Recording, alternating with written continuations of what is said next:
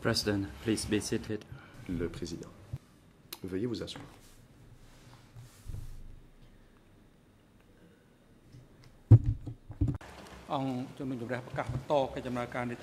The court is now back in session. Reprise des débats. The trial chamber next invites the parties to make submissions on the order of the presentation of evidence with an aim to maximize the efficiency, logistics, and coherence of the proceedings through a clear trial structure.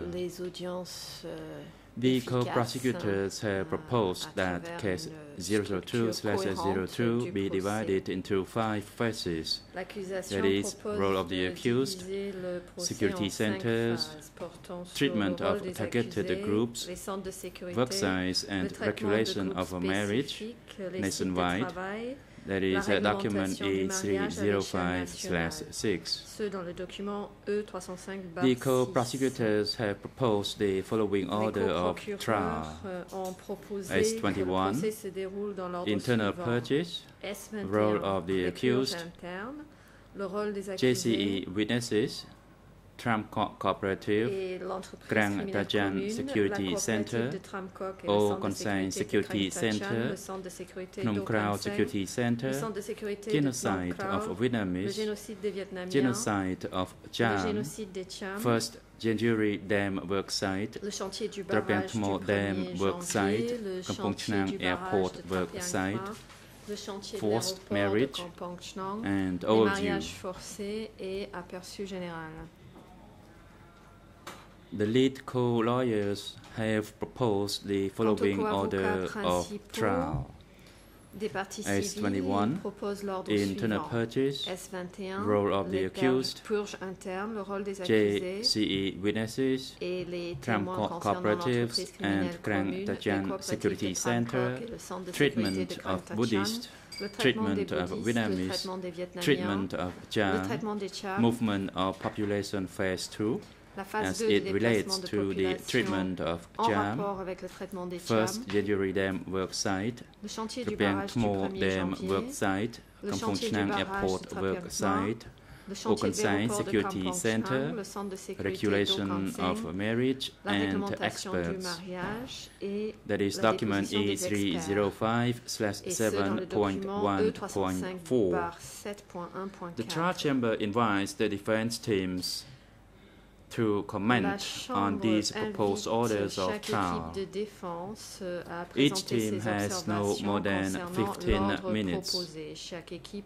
And first, I'd like to give the floor to Nuncia's defense. You may proceed. Thank you, Mr. Please wait. Le Président. Defense counsel, please wait. I think there is one issue. Pek Ong, you may proceed.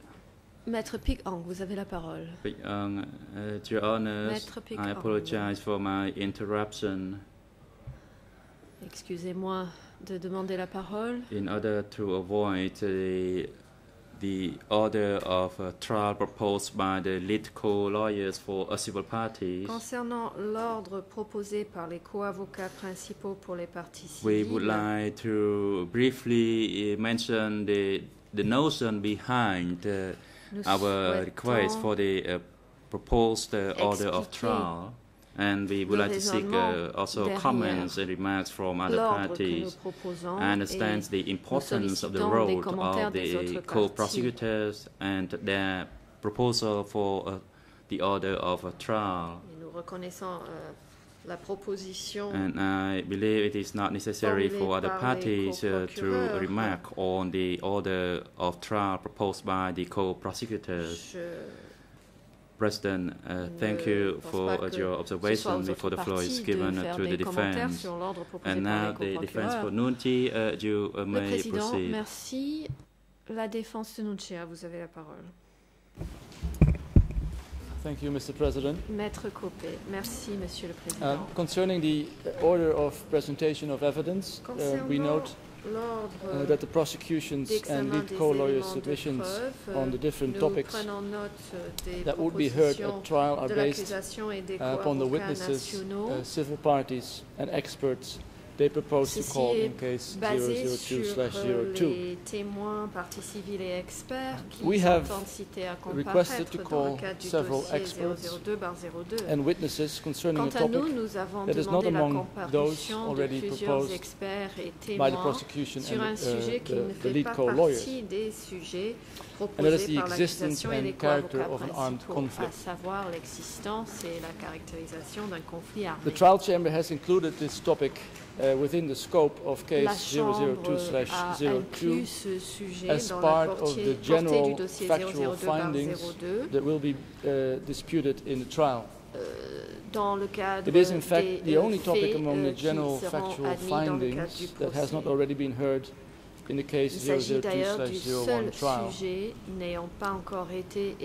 Mr. President, it is our view that the question concerning the existence and character of an armed conflict is an essential contextual topic, especially since we will argue that there existed an internal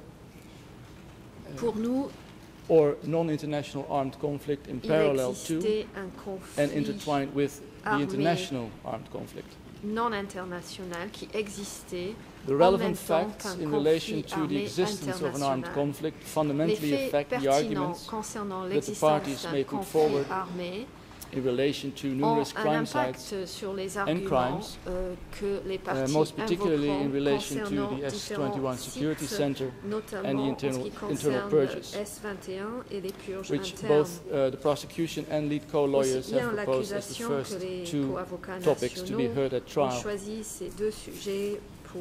In addition, it is at the very heart of our theory of the case. Therefore, we submit that it is logical that the topic of the existence and character of an armed conflict in the period of 75-79 be the first topic addressed in case 00/2 trial.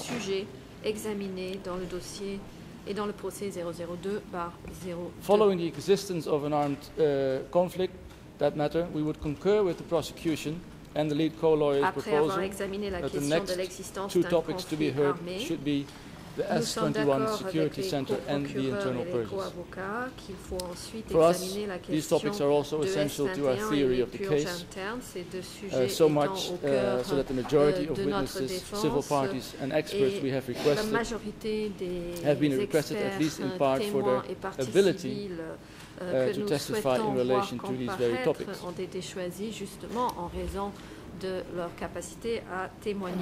Unlike either the prosecution or the lead co-lawyers, the next topics we would propose to be heard at trial are the genocide of the Vietnamese, then the genocide of the Cham, and then the Kampong Chhnang airport worksite.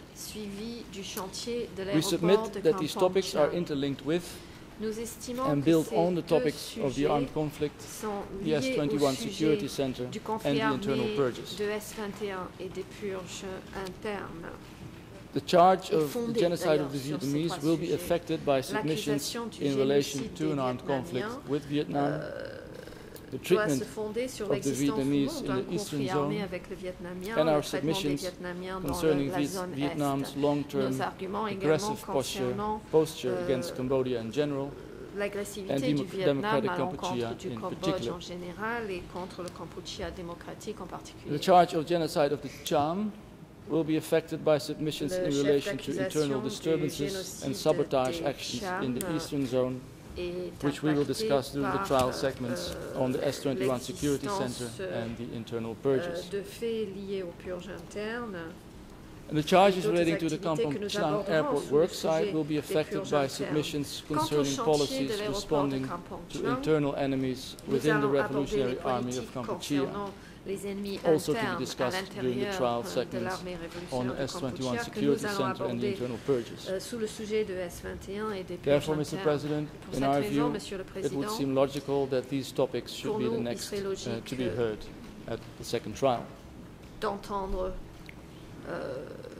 dans l'ordre. We also submit that the topic of the role of the accused and joint criminal enterprise be the last topic to be heard at trial. Nous proposons que this is because it is our view that party submissions concerning the topic depend fundamentally on the submissions made concerning the facts relating to the other crime sites and charges. Thus, in our view, it is logical for it to be heard after those topics. Pour nous, il est donc logique d'examiner ce sujet après avoir examiné les autres. Mr. President, Monsieur le Président, the last point, we have no other submissions regarding the hearing sequencing for other topics within the scope of case 002/02. However, we do have a final submission in relation to sequencing, and this relates to two witnesses we have requested to be heard at trial. Et ceci concerne deux témoins dont nous avons demandé la comparution. As we have noted in our updated witness list, that is document number E305/4.1, our requested witness, TCW 923, he is 96 years old, while our requested witness to TCW 946 is 80 years old. And given their advanced age, we request that these two witnesses to be the very first witnesses to be heard at trial, and that if necessary their testimony be given via audiovisual link. So these two witnesses are not necessarily related to the sequencing of the order, but because of their advanced age, we would like to see them as the exception to the proposed sequencing of the trial. Thank you very much. Nous souhaitons que ces témoins comparaissent en premier. Merci. President, thank you, Counsel Victor Coupé. Le Président, merci. And Madame Counsel for Kisampon, you may proceed. La défense de Kisampon, vous avez la parole. Merci, Monsieur le Président. Je vais tout d'abord commencer par les points sur lesquels nous sommes d'accord avec la défense de Nonchea, à savoir que l'on puisse effectivement commencer par la question du conflit armé et terminer par le rôle des accusés pour les raisons qu'il a développées. Ça nous semble logique et plus à même de permettre l'utilisation de tous les éléments qui seront exploités entre ces deux thèmes. En revanche, sur la séquence à l'intérieur de ces deux thèmes, nous souhaitons simplement que l'on puisse respecter l'ordre de l'ordonnance de clôture, à savoir tout d'abord les coopératives et sites de travail, ensuite les centres de sécurité, ensuite les mesures visant les groupes spécifiques, avec déplacement de la population qui était à un autre ordre mais qui nous semble cohérent, et enfin la réglementation du mariage. Je précise que parler des coopératives et sites de travail en début de procès 002 après le conflit armé nous semble logique, puisque lorsque nous avons terminé 002/1, nous avons parlé des déplacements de population et de l'arrivée dans les coopératives, et nous nous sommes en gros arrêtés là sur l'examen de la preuve, et d'un point de vue chronologique et d'un point de vue examen de la preuve, cela nous semble plus adapté au niveau des séquences. Voilà, ces observations étant faites, encore une fois, nous soutenons les deux points développés par mon confrère Coupé, à savoir le conflit armé, qui est effectivement un point essentiel pour la discussion des thèmes du procès numéro 2. Various topics in case 002/02. Thank you, Counsel. Le Président. Merci. The Chamber would like now to invite the co-prosecutors and the lead co-lawyers to respond to the defense's submissions. Les procureurs et les co-avocats principaux pour les parties They each have 15 minutes to provide their responses. Vous disposez de 15 minutes chacun. And first, I'd like to give the floor to the prosecution. You may proceed. Thank you, Mr. President, and good morning, Your Honours.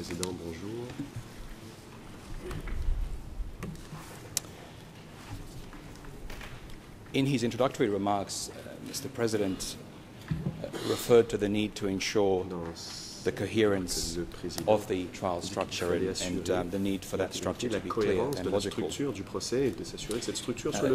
It's our proposal that the request by the co-prosecutors, and as largely supported by the civil parties, presents such a clear and coherent structure. And I'll explain that in brief terms before I respond to the defence's proposed changes.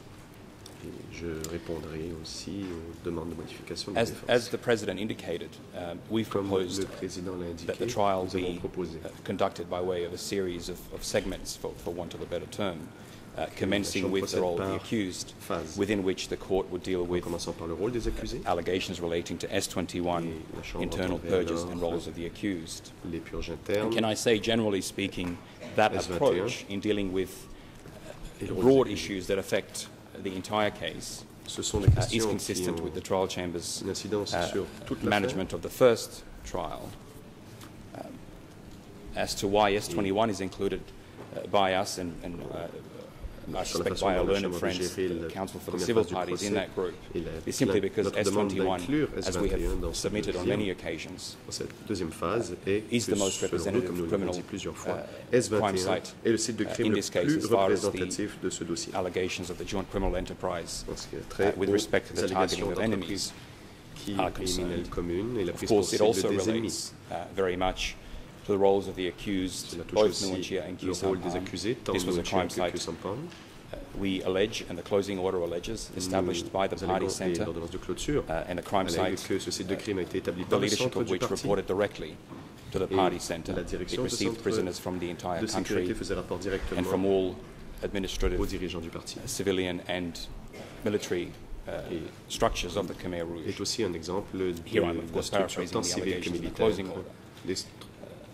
To deal with internal purges and roles of the accused within that same topic in our submission provides a clear foundation and a basis for an understanding, at least at that point, of the joint criminal enterprise, and to then build on that with the second segment, which, as Mr. President indicated, covers 3 security centres, Krang Tachan, Okan Seng, and Phnom Krao. In our submission, it is then logical to move on to the issue of the targeting of specific groups, the Vietnamese and Chams, before turning to a separate policy which deals with the operation of cooperatives and work sites, those being the 1st January Dam, Tra Piang Khma Dam, and the Kampong Chhnang Airport.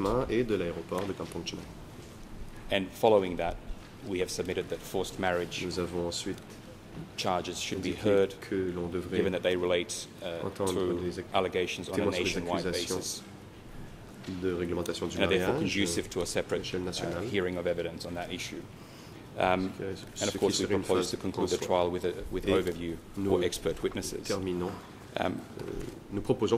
Turning to the defence's proposal that the international armed conflict evidence be heard first, can I say initially that, of course, evidence of the international armed conflict will be heard throughout this trial.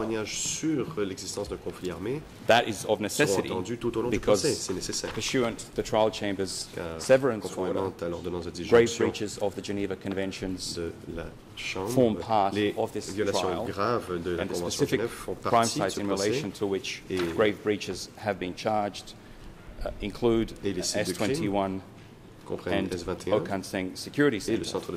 So, in a way, by following the order which we are proposing, Your Honours will in part also address the defence's wishes that the issue of international armed conflict or evidence on that issue be considered. We don't think it's useful to have a separate nous ne pensons pas qu'il soit utile d'avoir une phase particulière du procès sur l'existence d'un conflit, car ce conflit armé international, bien qu'il soit important, n'est pas à l'essentiel certainly on any view of the indictment. Sûrement pas à la lumière de l'acte d'accusation. Can I remind everyone that pursuant to Rule 87.1, the prosecution bears the onus of proof in relation to all charges. And so whilst we note, of course, that it is for the trial chamber to determine the order in which evidence is heard, we implore the trial chamber to follow the proposal we have set out and to enable us to present the evidence against the indictment in the manner in which we say it's most conducive to the ascertainment of the truth. We don't believe that hearing cherry-picked sites as diverse as genocide of Vietnamese Chams and of work sites is conducive, particularly not at the start of the trial, to a broader understanding of the charges and the evidence. And the same remarks I would make in relation to hearing roles of the accused last. The trial chamber, in our view, wisely decided to hear first evidence relating to authority structures, communications and roles of the accused in the first trial, and the same logic should follow. Nothing of what my learned friends have said really compels Your Honours to do differently. Can I turn to the issue of the two witnesses that my learned friend Mr. Coppe asked be heard first? The prosecution does not oppose this request. The trial chamber has in the past prioritised the hearing of witnesses which are elderly or whose appearance may become difficult as the trial unfolds. So provided the trial chamber accepts that the evidence proposed from those witnesses is relevant and conducive to ascertaining the truth, we have no objection in particular to them being scheduled in the early stages of the trial. And lastly, can I make one practical request while I'm on my feet of the trial chamber? In the first trial, the chamber generally proceeded by way of providing advanced lists of witnesses to the parties in each segment of the trial. We think that approach is sound, and we would encourage the chamber, as far as is possible, to consider and make decisions on witnesses to be heard for each segment in stages, to hear the parties on any further requests that may arise, and to then inform the parties of the witnesses to be heard for each segment. So my proposal, proposal of the prosecution, is that you make decisions on witness selection in segments and then inform parties of your decisions, hopefully with sufficient time for everyone to prepare. Mr. President, unless I can assist you further, those would be my submissions in response. Voici donc ma présentation. Je vous remercie.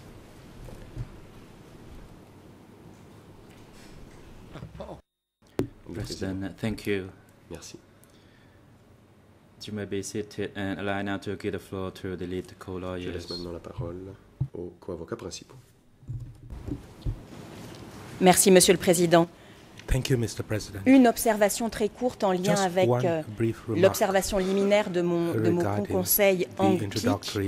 Pour être clair, puisque la traduction en français ou en anglais ne l'était pas, nous souhaitons aujourd'hui oralement soutenir la proposition du bureau du procureur dans le sequencing du procès. Nous sommes conscients que le procureur a la charge de la preuve et donc nous estimons qu'il leur incombe de choisir le sequencing qui leur paraît le plus opportun. Je me permets de le redire parce que ce n'était pas clair dans la traduction que j'ai eue en anglais. Et sur la dernière observation de notre confrère du côté du bureau du procureur, nous soutenons également cette requête d'avoir la Chambre décider segment par segment pour chaque liste de témoins et j'ajouterais que, décidant segment par segment, nous souhaiterions que, lorsque la Chambre décide des parties civiles qui lui paraissent les plus pertinentes, eh bien, elle puisse revenir vers les parties pour que nous puissions proposer des listes priorisées de parties civiles en fonction de la pertinence de leurs témoignages et de la valeur probante des témoignages pour que les personnes qui soient effectivement appelées devant votre Chambre apportent le témoignage le plus pertinent et le plus utile possible. Je vous remercie. That would be the most relevant and the most useful approach. Thank you, and Baek Young, you may proceed. Merci, la parole est à Maître Baek Young. And once again, good morning, Mr. President and the journalists. Une fois de plus, bonjour, I apologize if my previous statement is unclear, but I believe it has been clarified by my international counterpart on the order of trial as proposed by the co-prosecutors as the initiator of the case. Proposé et le fait que nous appuyons celui que propose le bureau des coprocureurs. And the remarks made by the defense teams, in particular in their request to hear J'aimerais maintenant parler des demandes de la to hear in the order of the facts presented in the closing order. In our view, that is not necessary. What is important is that what we can manage so that the trial can be more effective. Ce qui est important, c'est un bon déroulement du procès. And in their submission to start with the armed conflict first, it is our view that sur le sujet fact du is to be started first. It would disrupt the time and the flow of the proceedings. Nous sommes d'avis que de commencer le procès sur le sujet du for instance, our lead co-lawyer section to make a such request to hear our civil parties' testimonies or other facts. And for that reason, the order of the trial cannot be efficient. And as stated by my learned counsel, the prosecutor, the armed conflict issue comme l'a rappelé le procureur, will be heard throughout the segments of the trial. La question du conflit armé international sera étudiée tout au long du procès. Interlinked with other facts. Car elle est liée à d'autres faits.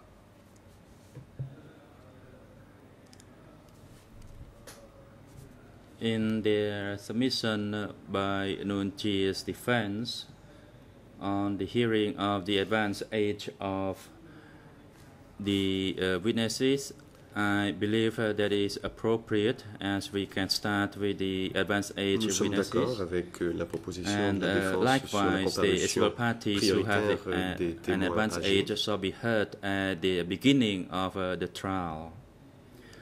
Il est approprié These d'entendre are en premier my les submissions, témoins Your plus Honor, âgés. and thank you. Voilà ma présentation. Merci, Monsieur le Président. President, thank you. Le Président.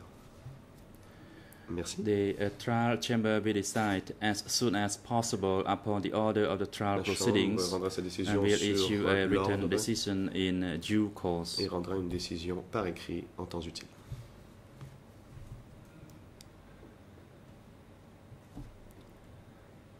Before turning to a brief review of the list of potential witnesses, Avant de civil procéder à un parties and bref examen experts, de la liste the des Chamber would like to témoins, provide a parties brief civiles et update experts on the filing potentiels. of the list of documents and exhibits. La Chambre voudrait On 8 April donner une 2014, mise à jour the sur parties were le dépôt ordered de to liste de file documents. updated list of documents Preuve. Le and 8 avril exhibits 2014, they intend to produce in case 002/02, de that is déposer document des listes actualisées E305. pour le dossier And on the 8th of May 02 2014, the Nuon Chia's defense 8 mai team 2014, la notified défense the de Nuon chamber that since it did not a indiqué submit à la original Chambre list of documents and exhibits, que, pursuant to the Chamber's order to file material in preparation for trial in 2011, it is unable to update any such list. Elle n'est pas en mesure d'actualiser ces listes. That is document E305/3.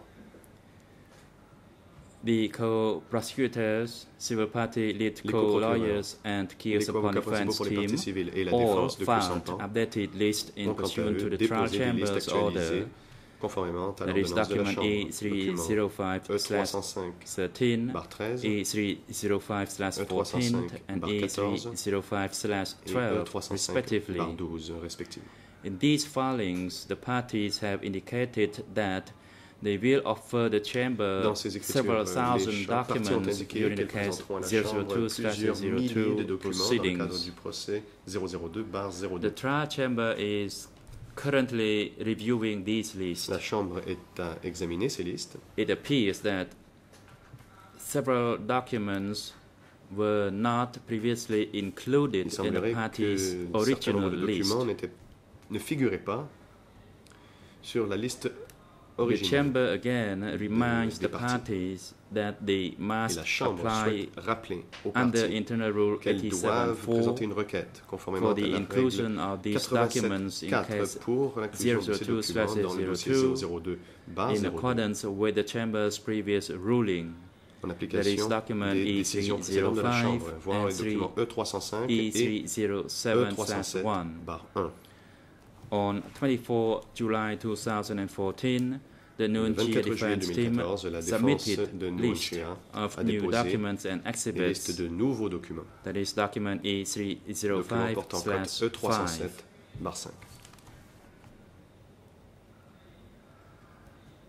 Turning now to the list of potential witnesses, civil parties, and experts submitted by the parties for case 02/02, the Chamber reminds the parties that they may apply for the hearing to enter closed session and that the discussion will otherwise continue with the use of the pseudonym provided to the parties on 24 se poursuivre en utilisant des pseudonymes qui ont été indiqués aux parties le 24 juillet 2014. Each party shall have a maximum of 30 Chacune des parties minutes dispose de 30 minutes to address the chamber. Pour sa présentation.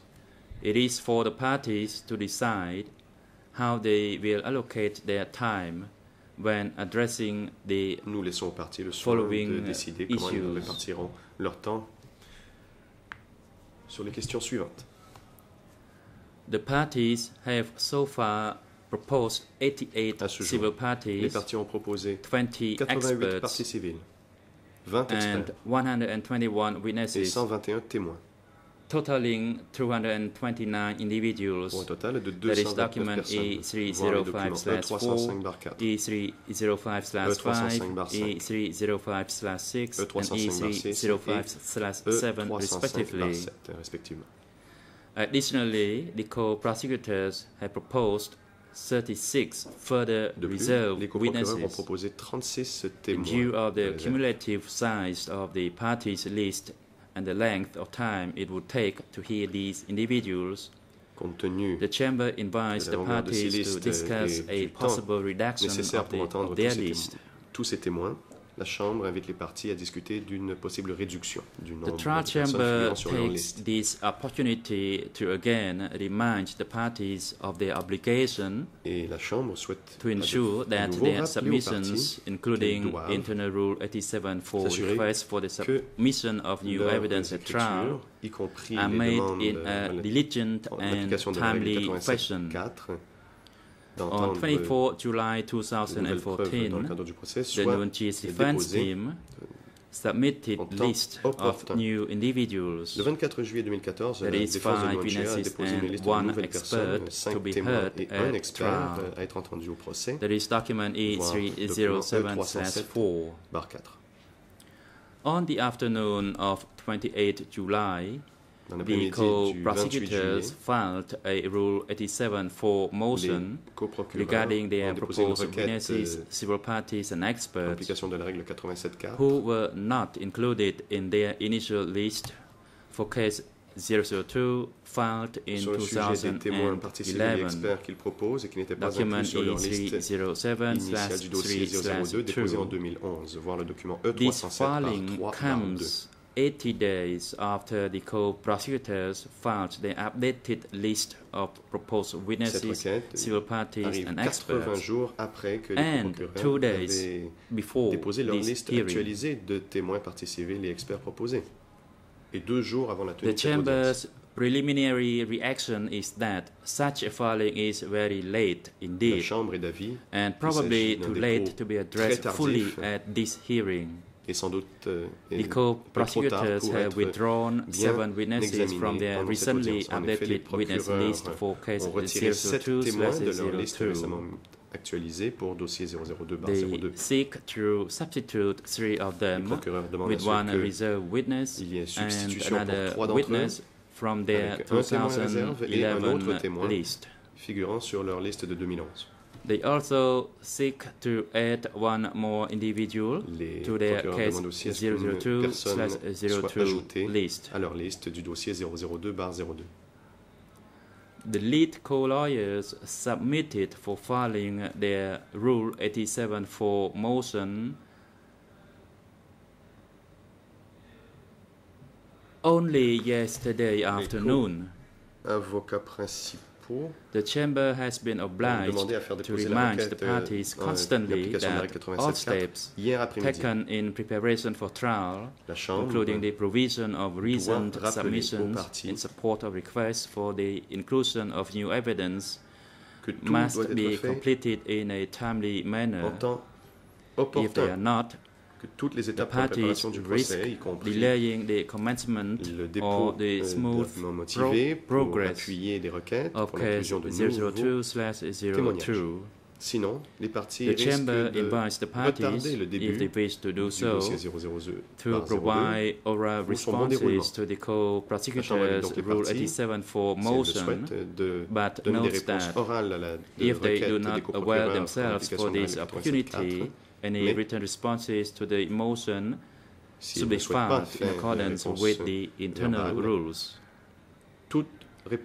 Given the timing of their filing, the lead co-lawyer's motion is yet to be notified to all parties at the time of the commencement of this hearing, and therefore no oral responses will be sought to this motion. Nous ne demanderons Any pas à written responses should be filed in accordance with the internal rules. Devra être déposée conformément Next, an issue arises pertaining to a request for protective measures. The co-lead lawyers for the civil parties initially included civil party 2 TCCP 238, principaux pour les parties civiles avaient previously TCCP 19, prévu as a d'inclure civil la partie civile party for whom protective measures were sought. qui était dont le pseudonyme était TCCP 19 However, comme they partie have civile pour since lesquelles indicated les that mesures de protective protection ont été measures demandées. Toutefois, les are avocats no principaux longer ont necessary indiqué que ces mesures de protection ne sont plus nécessaires and have rescinded their request for et ont retiré leur protective demande measures. de mesures de protection. That is in document E305/7/2. The Chamber observes that the submission of unsubstantiated requests for protective measures impact upon the preparation for case que le dépôt de demandes non fondées pour des mesures de protection ont un impact sur la préparation du dossier 002/02. The Chamber reminds the parties of the necessity of ensuring that such requests are substantiated and that they may liaise with the witness and expert support unit to discuss any general matter, including the protective measures framework applicable to the tribunal. Le cadre des mesures de protection applicables au tribunal.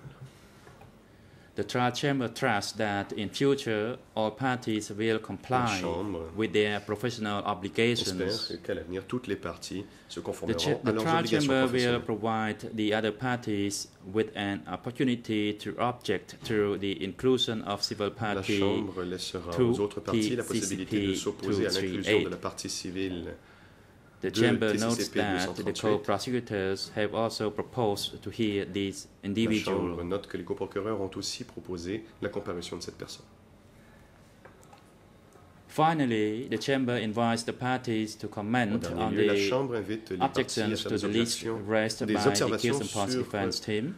That is document E305/9 and the national co-prosecutor, document E305/10. The other parties did not avail themselves of the opportunity to comment on the updated witness, civil parties and experts list. Sur les listes actualisées de témoins, parties civiles et experts.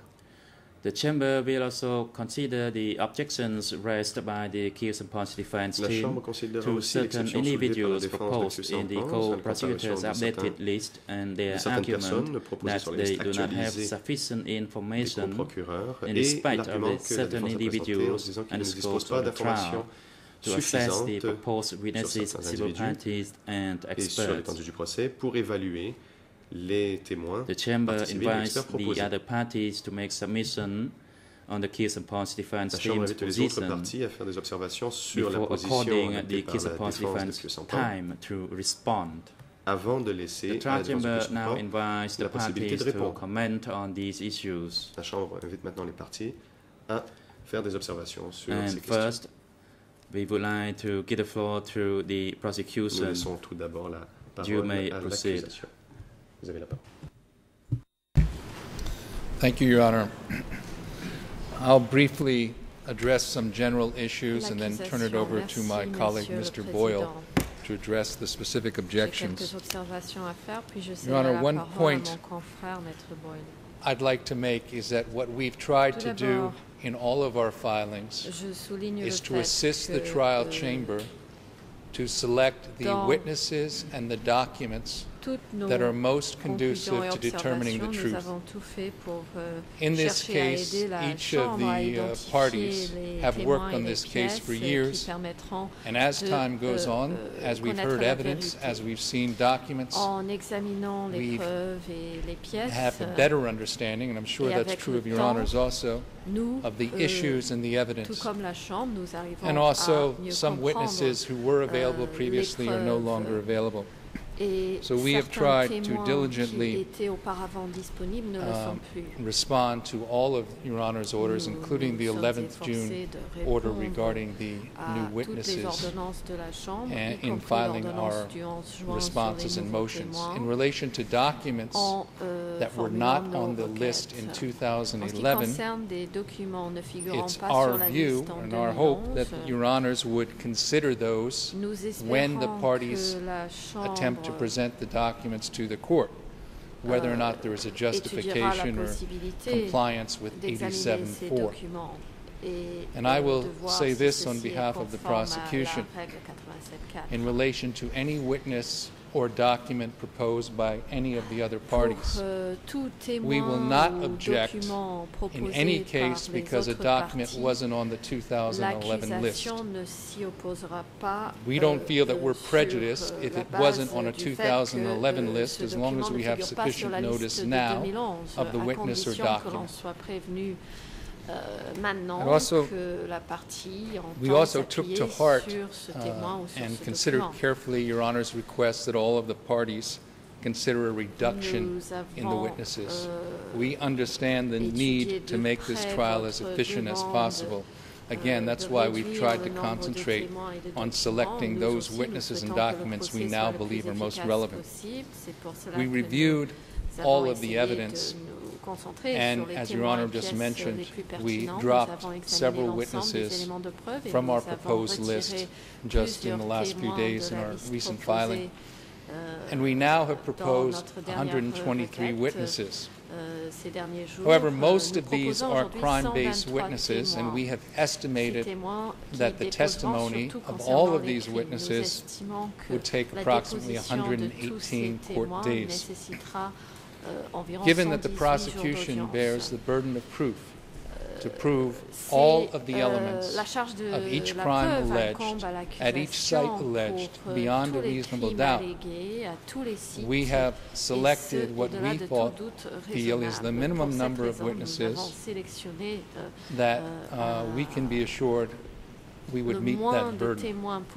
And we've cut out many witnesses we would like to call, trying to make it reach a minimal number of those sufficient to meet the burden of proof. So, unfortunately, at this time, we cannot cut any further witnesses. There is a possibility as the trial evolves, and even after we read the judgment from case 0201, we may have a slightly different view of which witnesses are essential, and if so, we will certainly notify Your Honors. And Mr. Boyle will address other issues. Éventuellement modifier notre position sur les noms des témoins que nous souhaitons voir comparaître. Good morning, Mr. President. I'd like to thank the Chamber for the opportunity to respond to the objections raised by the Khieu Samphan defense in E3059 against some of the witnesses, experts, and civil parties proposed by the co-prosecutors. I will be responding to some of the objections raised by the Khieu Samphan defense, and my colleague Liang Seng will respond to the remainder.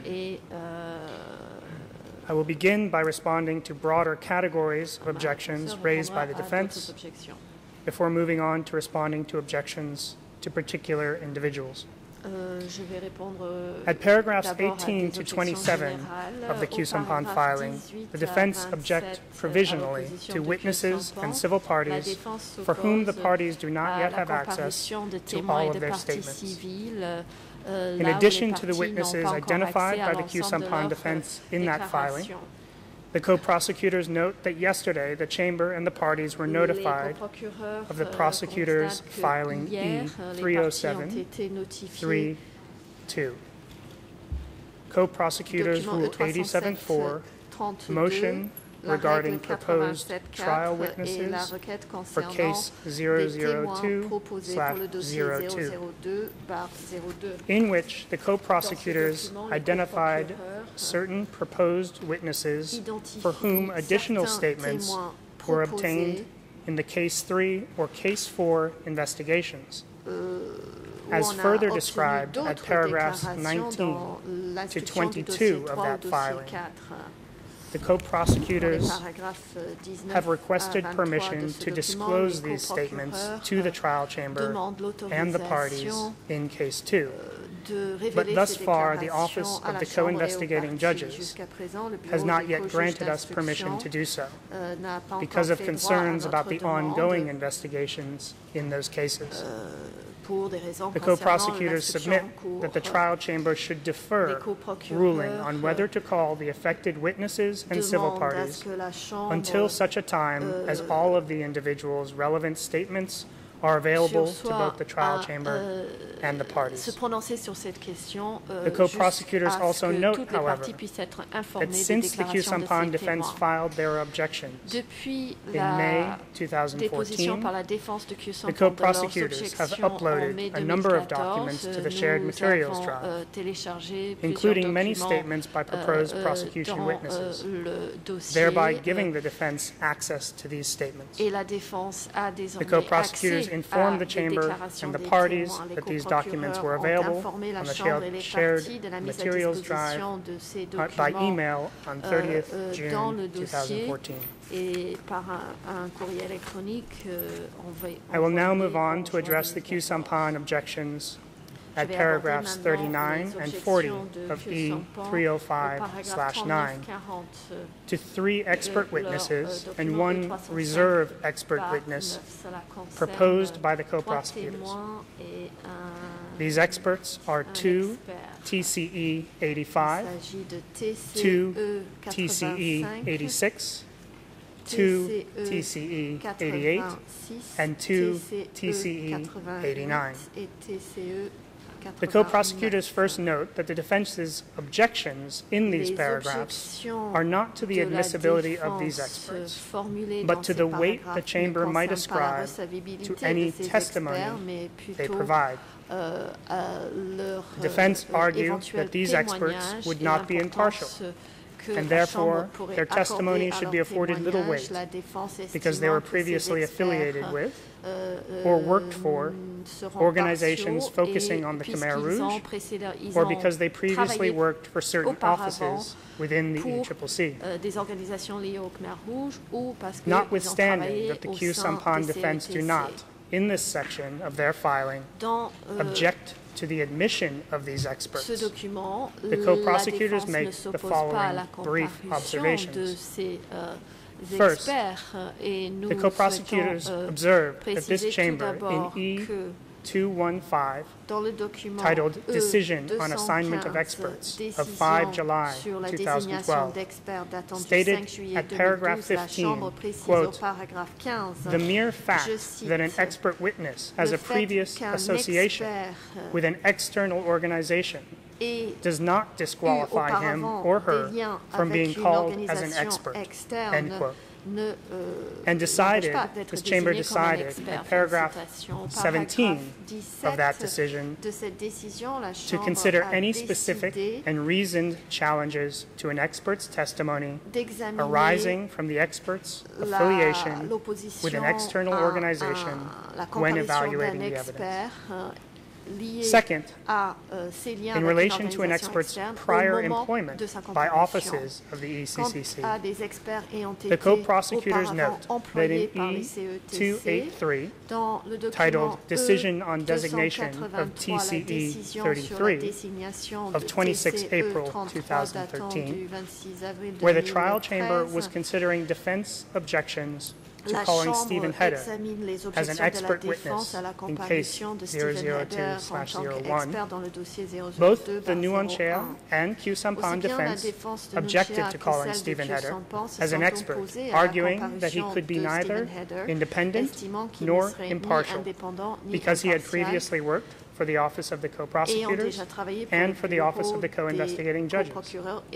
This chamber, at paragraph 15 of that decision, adopted the reasoning of the ICTY Appeals Chamber and decided to call Mr. Heder as an expert, noting that any issues of impartiality could be explored while the witness was on the stand, and that the chamber would assess the weight to attribute to the expert's testimony in light of all of the submissions made regarding the expert. The co-prosecutors submit that these proposed experts, should they be called, would provide highly valuable evidence to this chamber as it searches for the truth in case 2/2.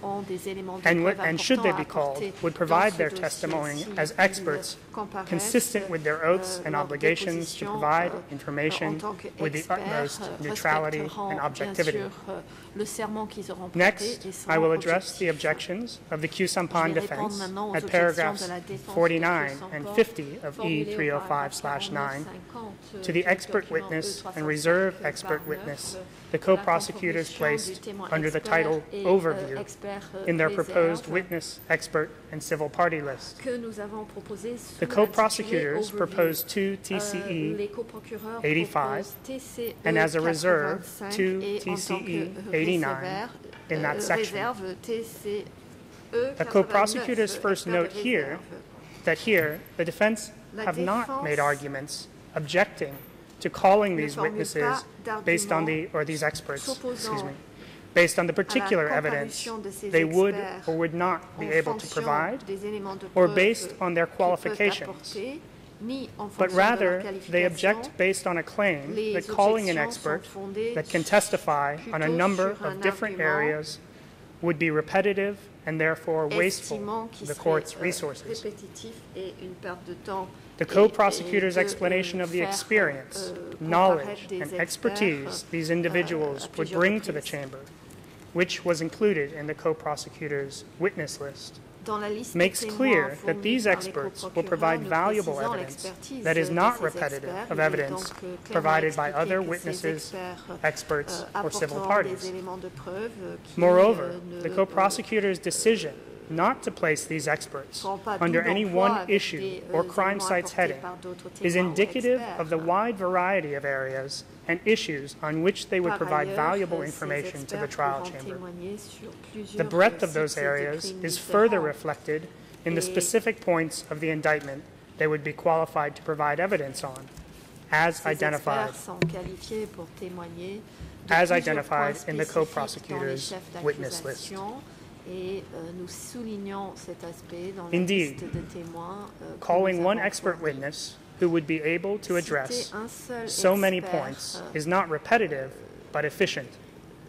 And it is because the expert's testimony would be conducive to ascertaining the truth across such a broad range of issues that the co-prosecutors propose they testify at the end of the trial, when that testimony could draw together the evidence in disparate areas already presented.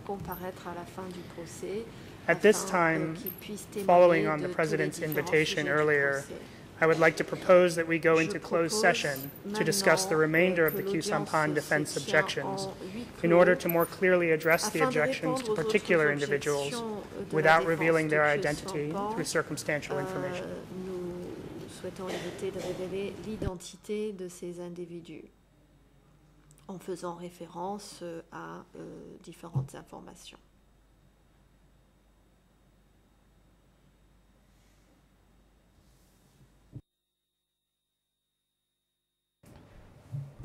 The President. Could the prosecutor enlighten the chamber of its justification for your request? La Chambre demande au Yes, Mr. President. De justifier sa demande. We believe that for the remaining four individuals whom the Khieu Samphan defense have objected to, and which we would like to respond on, certain details in the discussion of those objections could potentially, despite the use of pseudonyms, reveal who those individuals are. And so out of an abundance of caution, we propose to go into closed session. However, should the Chamber prefer to continue in open session, we will of course do so to the best of our ability. Avec une audience publique, nous sommes bien sûr prêts à le faire.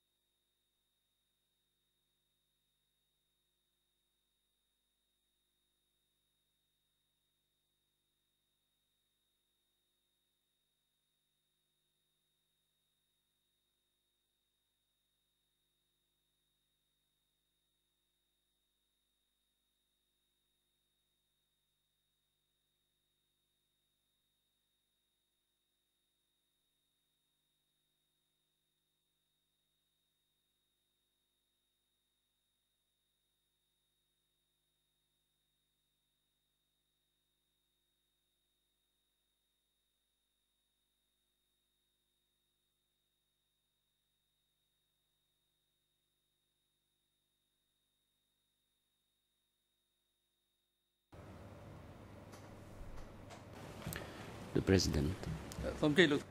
I hand over to Judge Civil Cartwright. Judge, please proceed. Thank you, President.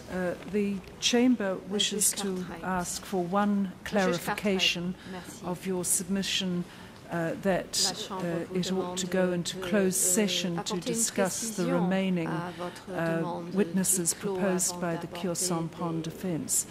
We simply wish to know if there are any issues concerning protective measures for these 4 witnesses. Thank you. Si vous entendez soulever des questions concernant des mesures de protection pour ces 4 témoins.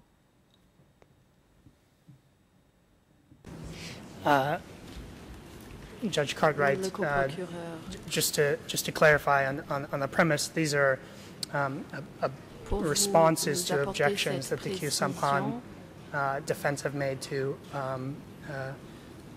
individuals proposed by the co-prosecutors, and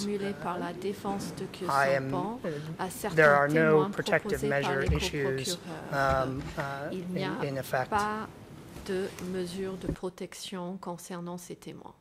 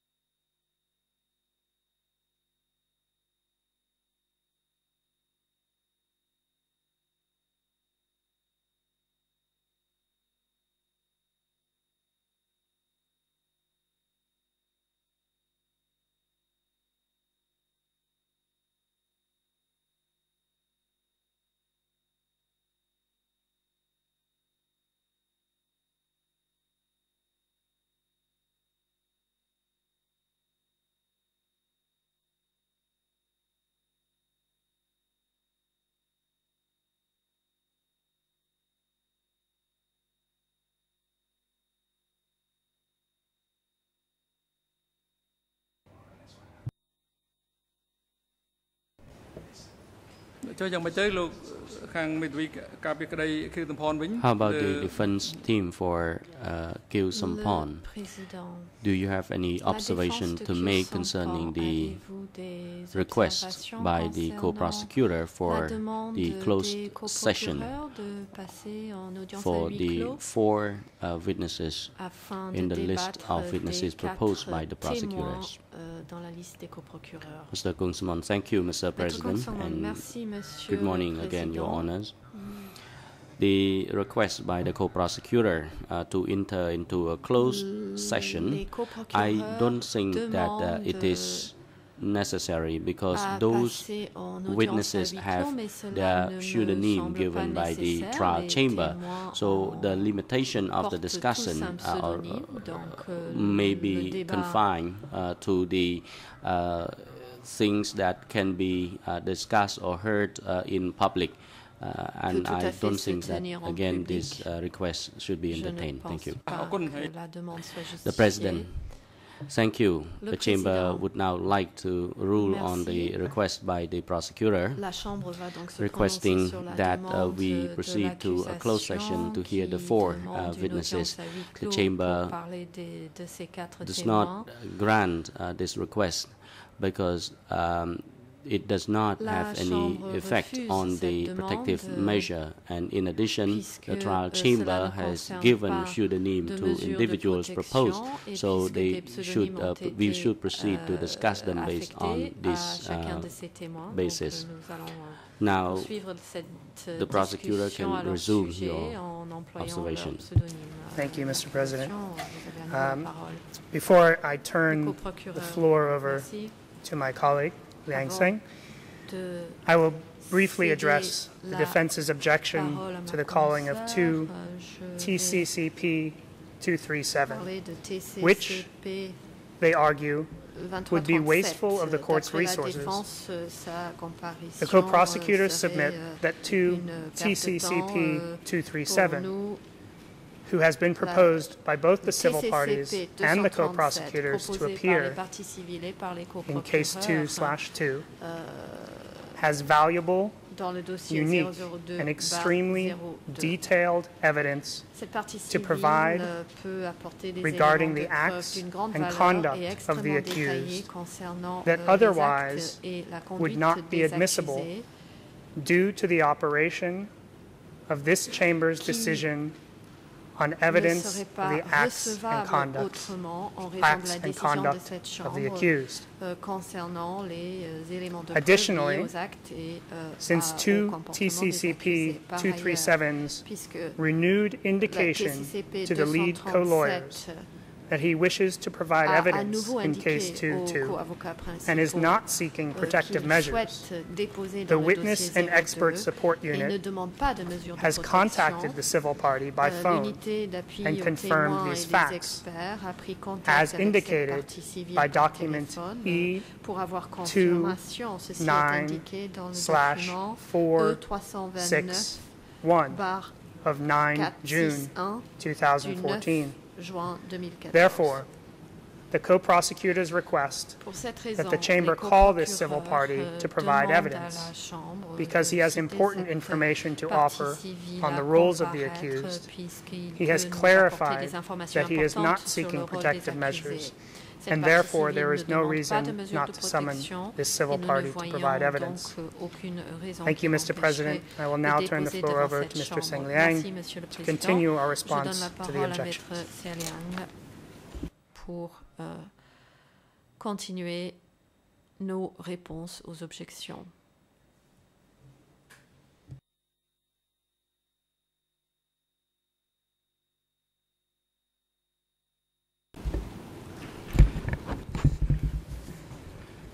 First of all, good morning, Mr. President. Good morning, Your Honors. And good morning to everyone. I would like to respond to three witnesses and experts objected by the defense counsel for Khieu Samphan. And these witnesses and experts, I would like to call them 1, TC2, TCE 82, and one more expert, 2, TCE 95, and another witness expert, TCE 93. To begin with, I would like to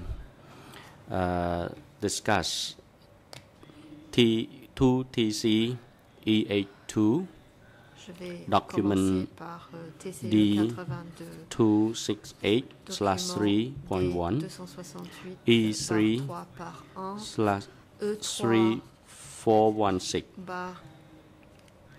The defense for Khieu Samphan argue concerning the summoning of this individual witness is that she is not qualified as an expert. She does not have concrete research methodology in relation to her book entitled Gender-Based Violence During the Democratic Kampuchea period, and that sources of data collection is not reliable. If we look at the legal framework applicable before the court, as well as the Cambodian law and international practice, she has not demonstrated her qualification, or there is no criteria for the judgment of the credibility of anyone to be an expert witness. The former in V09 and Talik case dated the 3rd of June 2003, and Garlic case on the 2nd of July 2002 ruled that in order to be qualified as an expert, there must be provision concerning training as well as qualification so that that expert can explain the issue at stake. Montrer que cet expert a une formation ainsi qu'une expérience lui permettant d'expliquer. Therefore, the argument raised by the Defense Counsel to TC E82, who does not possess a PhD degree, is not necessary. What is important is that she will assist this chamber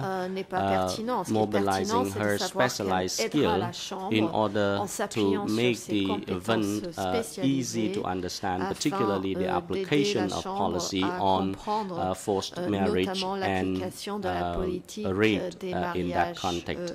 Her book, written within the context of gender-based violence or sexual violence at that period, is very important and relevant to the charges brought against the accused. As for the issue raised concerning the case before us, she interviewed some 700 people. She conducted an interview with 100 persons directly, and the staff from the Defenders Project. And she also interviewed with 600 other individuals, with 200 students conducted interview with the other witnesses under her direct supervision, and those students were from Panyasastra University. And her study in 2006, which was her first study, it was comprehensive and thorough concerning the forced marriage under the Khmer Rouge regime. If we look at the substance of the argument of the Defense Counsel concerning the methodology of her research, for TCE 82, they argue that it lacks professionalism and it does not demonstrate a very clear methodology, and they also question the standard of the research. As for the question concerning the reliability of data collection by comparison, use to the unreliability is unsubstantiated, and the necessity of the work depends on the management of the author. And for this reason, I believe that it is important that the person be summoned by the court and clarify on her research. For the question concerning the reliability of this particular expert is not well substantiated. For TCE 82, she has been working for 17 years, and she has understood the education system in Cambodia very well. She has been a lecturer in university. She has published a number of documents concerning gender issue in Cambodia. This manifests the fact that she is one of the respected experts in relation to research as well as the methodology in conducting interview with witnesses, together with the conclusion she draw from the research. And she has published a number of other documents concerning other issues in relation to gender issue. And aside from the publication of the gender-based violence during the Khmer Rouge regime back in 2010. Other than gender issue in Cambodia, she has been a lecturer, a guest lecturer at Panyasastra University, and she has been a consultant on gender issue with Ministry of Women Affairs in Cambodia. Of course, TCE 82 is not the only expert who can enlighten the court on the gender-based violence during the Khmer Rouge regime. That's why the prosecutor has not objected to the defense counsel for Khieu Samphan requesting the chamber to summon another expert to testify concerning the forced marriage during the Khmer Rouge regime.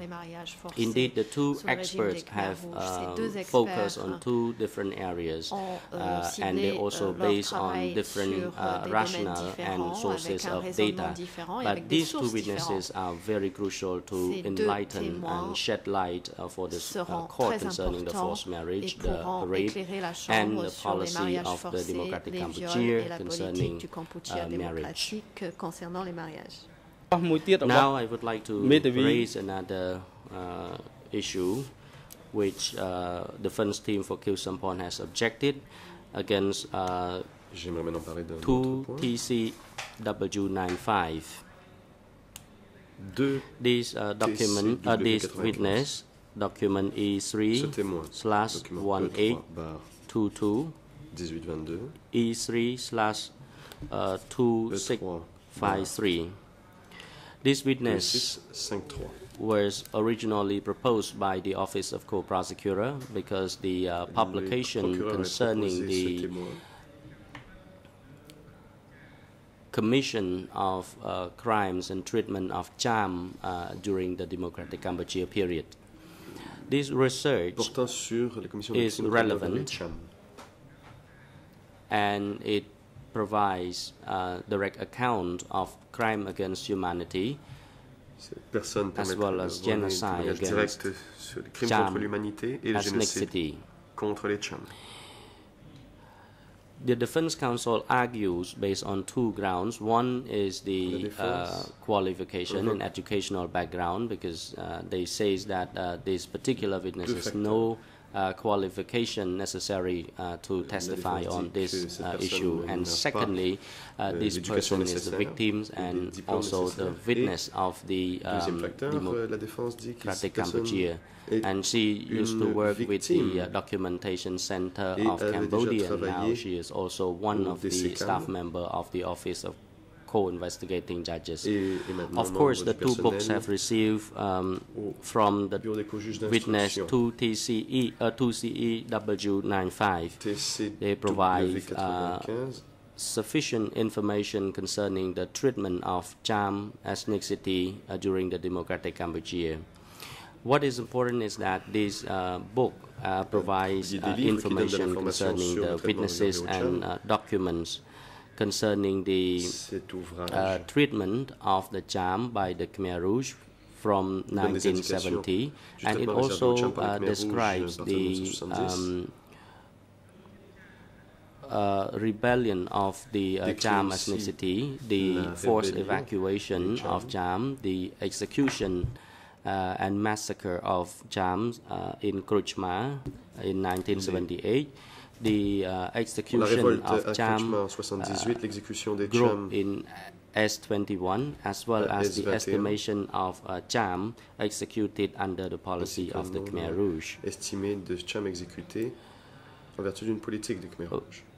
The research that leads to the publication of the two books on the execution of Cham was included in the list of documents in K02, and we believe that this is the credential that confirm that the witnesses and experts are qualified to testify on this issue, and I am sure that these individuals will shed light for the chamber concerning this fact. And I believe that these are the victims who are the researcher on Cham ethnicity, and also the person who conducted investigation, and there has been argument that this person will be biased in providing expert testimony. But let us look at the previous ruling of the chamber, which decided that the protest concerning the impartiality and the independence of witness is an issue that is relevant to the weight to be given to the evidence. It is not. It has nothing to do with the admissibility of the document. au témoignage d'une personne et pas nécessairement. Now I would like to turn to the objection by the defense counsel for Khew Samphan against another expert witness, la comparution d'un autre témoin expert. TCE 93. TCE 93. She is one of the witnesses proposed by the co-prosecutor and Nuon Chea defense team. She was proposed to testify on the demographic statistics, particularly concerning the people who died during the Khmer Rouge regime, in particular the Vietnamese and Cham. Witness 2TCW93, according to the defense counsel, has no knowledge or experience to testify before this chamber. La défense allègue que cet expert n'a pas les compétences ou les connaissances nécessaires pour déposer sur ce look sujet. at her previous training and education concerning demography, obviously it is clear that she has been dedicated her entire life profession into this demographic study. She studied econometrics, and she has a master's degree in econometrics and a PhD in demographic. And she worked in the ICTY, in the Office of Co-Prosecutor over there since 2010. And before that, she used to work with the national demographic situation in the Netherlands for some 6 years, and she published a report, academic journal, a discussion paper, as well as dissertation and other analytical paper, and she has sufficient experience in analyzing particular demographic issue. The expert 2TCE 93 has demonstrated this issue in her report entitled Victims of the Khmer Rouge regime in Cambodia from April 1975 to January 1979. Document E3 2413. The objection on the article authored by her concerning the demographic study that is based on the European experience that does not mobilize her skill to conduct a study in demographic situation in other parts of the world. Actually, this objection failed to look at the fact that certain experts have received sufficient experience and training, and they are flexible and good enough to adjust to situation in other places. So TCE 93 experts and research is clear that she has sufficient experience and qualified enough to mobilize her skill to apply in the various contexts relating to the facts before the chamber. The objection that the comments of the expert 2TCE 93 have been criticized in other fields which people may not find it reliable. That was due to the different view expressed by this individual. Indique que des observations, les conclusions de cet expert ont été critiquées dans d'autres tribunes. ICTY court have thus far rejected certain comments by the expert due to the reliability of the research methodology they have employed. Aurait rejeté certaines des conclusions de l'expert en raison de la méthodologie employée?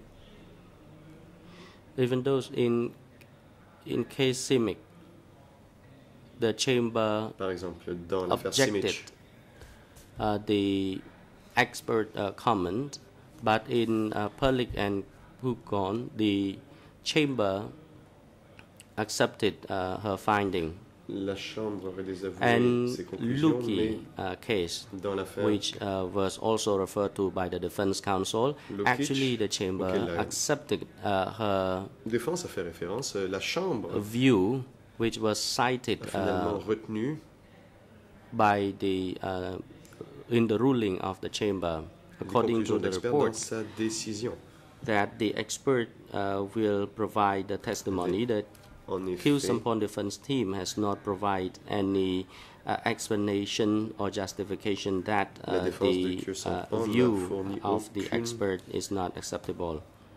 Justification pour expliquer en quoi les conclusions de l'expert ont été rejetées. Of my last response to the objection by the defense counsel that the expert to TCE 93 is biased due to the fact that she was once a staff member of the Office of Co-Prosecutor at ICTY. This was an issue to be decided on the weight to be given to the evidence, but the actual weight will be assessed based on her testimony in court at a later stage. For the foregoing reason, the Office of Co-Prosecutor would like to request the chamber that this expert be summoned to testify before this court.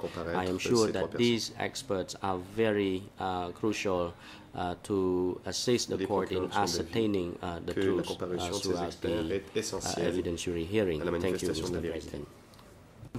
Merci, Monsieur le Président. Thank you, Mr. Merci. Prosecutor. Monsieur le Procureur. The time is now appropriate for adjournment. The chamber shall adjourn now for lunch and resume at 1:30 this afternoon. Security guards are now instructed to take Mr. Khieu Samphan to the holding cell downstairs and have him return to this courtroom this afternoon before 1:30. The court is now adjourned. Soom Chinh Krok Cheur. Veuillez vous lever.